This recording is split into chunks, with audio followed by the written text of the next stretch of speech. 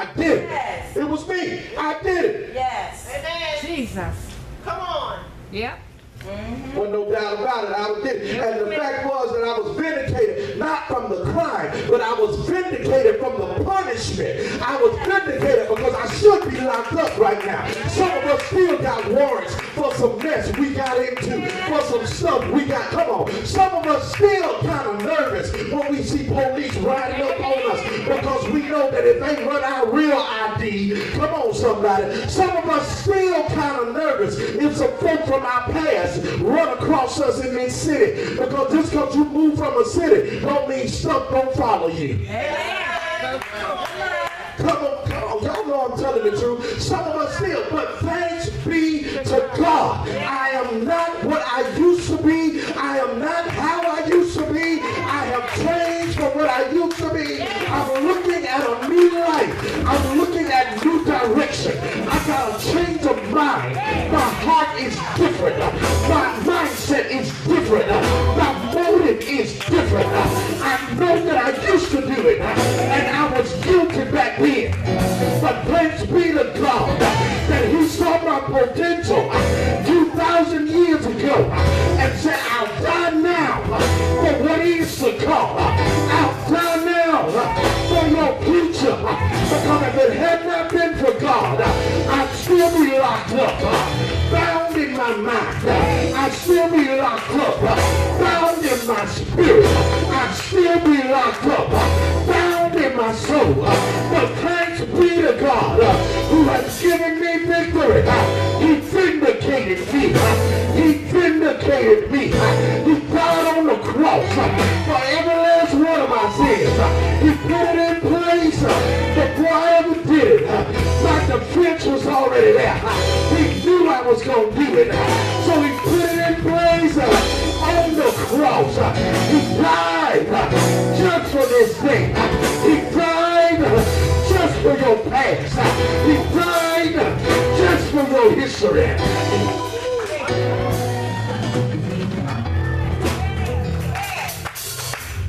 Vindicated.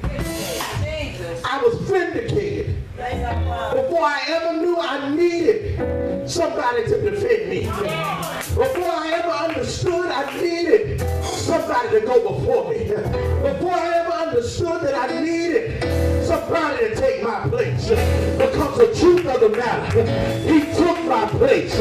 He took my place. That was set for me. The cross was set for you to be hung up. Cursed is the man that hangeth on the tree. It was like a ship without a sail. Thank God for Jesus. Thank God for the blood. Thank God for justification. Thank God for grace and mercy. Thank God for bringing me out. Thank God for caring about me. Thank God for sacrificing for me. Thank God. Vindicated. And I was guilty. Vindicated. And I did it. Vindicated. And they caught me red-handed. Because no matter where you go, man might not see it. May not post it on Facebook. May not be captured on Instagram. But there is a God that sits high and looks low. He sees everything. Then why is it that he still blessed me when he saw what I did on yesterday? Why is it that he still blessed me when he saw what I did last month? Why is it that I'm still standing here when he knows what I said just last week? That's because God is concerned not about your events, but about your future, your eternity. So he has no problem if you mess up, but he wants you to get up. For a righteous man fallen 7 times, but the thing about it, he gets back up on the 8th time. A new beginning. Look at your neighbor. Tell him, get up from whatever has you down. Get up from whatever is holding you back. Get up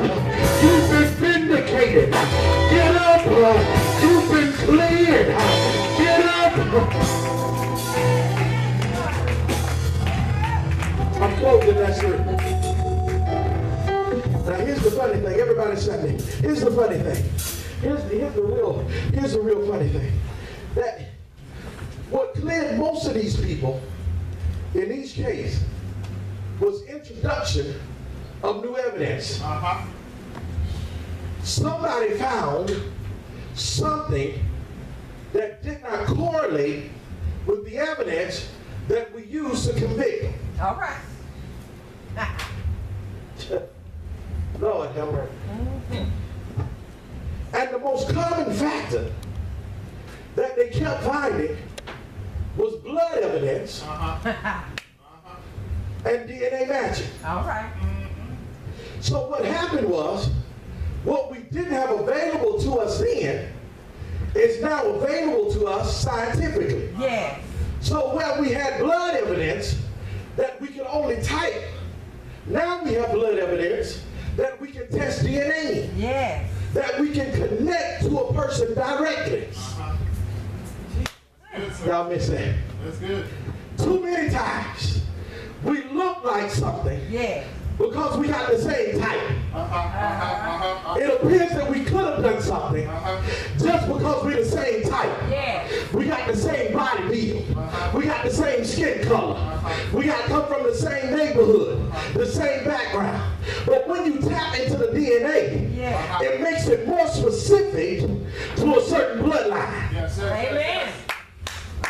Amen.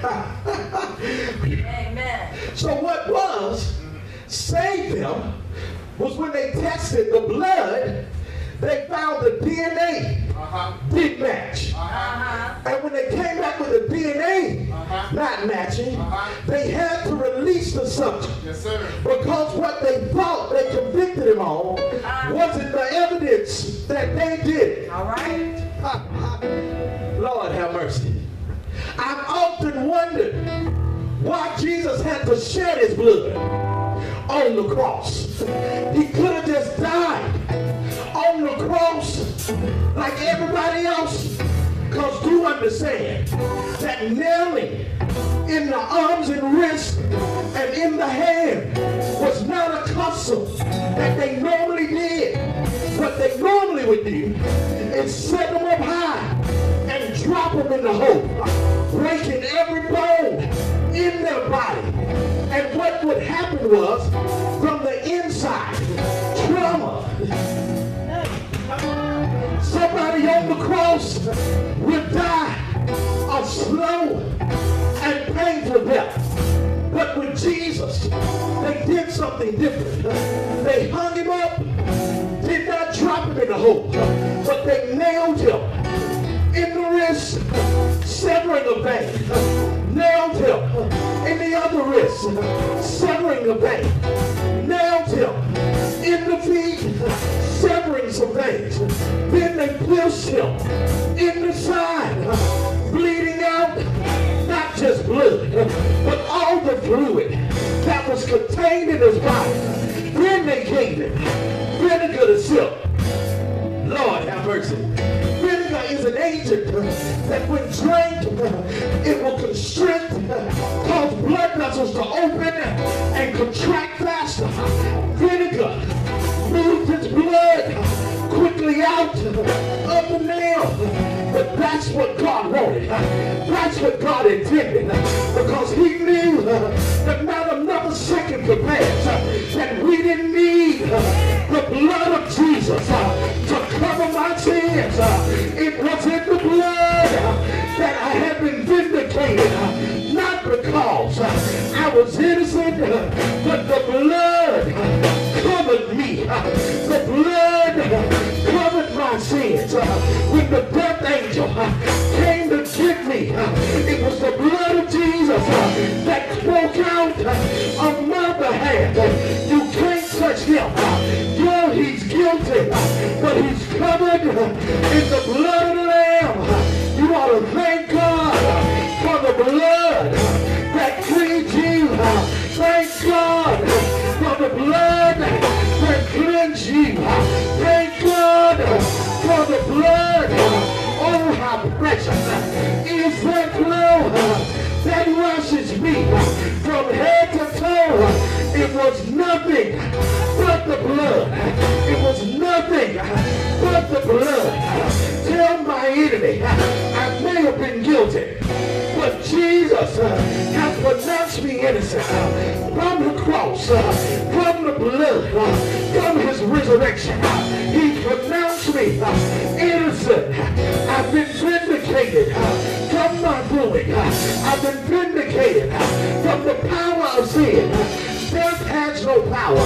Oh, death, where is your sting? Oh, grave, where is your power?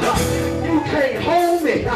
You can't stop me. Tell my enemy, I'm no longer abiding in the shadow of my yesterday, but I'm abiding under the shadow of the Almighty. I'm covered in the blood. I'm covered by the blood. Who then can bring charges against me? Look to yourself and say, who can bring charges against me? God has chosen you. God has chosen you and justified you. Yeah, you did it. Yeah, we saw it. But God, for my own sake, I blot out your iniquity.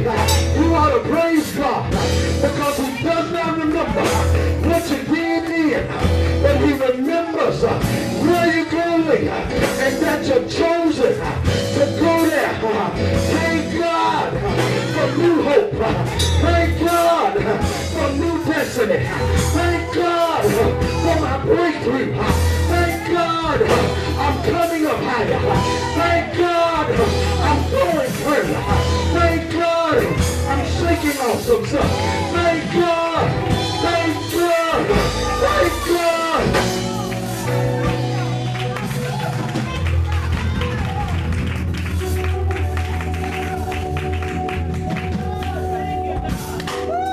Tell my enemy, I did it. I did it. That was Juan. 86. That was Juan. 2012. I did it. But don't hold me in a place that God has released me from. Don't hold me in a place that I'm walking out of with deliverance.